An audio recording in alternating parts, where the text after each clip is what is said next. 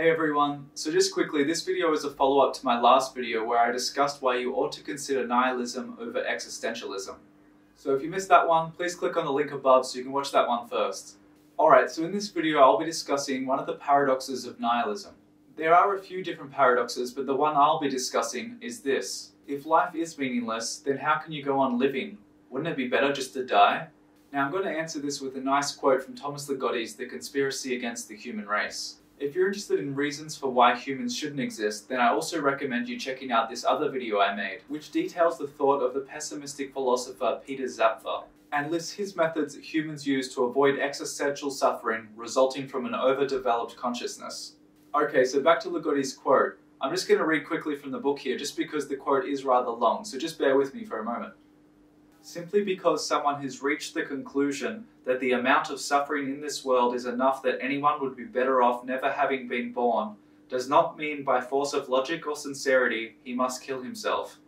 It only means he has concluded that the amount of suffering in this world is enough that anyone would be better off never having been born. Of course, here Ligotti is talking about pessimists who believe that it would be better if humans weren't to exist. But the same logic can easily be applied to why nihilists aren't obliged to commit suicide. So just because someone is a nihilist doesn't mean that they should kill themselves. It just means that they've reached the conclusion that life is meaningless. We don't have any choice in our being born, though we do have some decision as to whether we want to continue living or whether we want to take our own life. The only thing with a nihilist though is that it doesn't matter if you live or die. So while you're under no obligation to end your life prematurely, it's just as pointless to go on living as it is to kill yourself. It makes no difference either way. Having said that though, there are some nihilists who have killed themselves in defense of their ideals. One example which Ligotti also mentions is that of the German philosopher Philipp Mainlander. On the day that one of his pessimistic works was published, Mainlander killed himself. Now you may be wondering why any nihilist would wait for their work to be published, or to even write anything in the first place if they just want to die.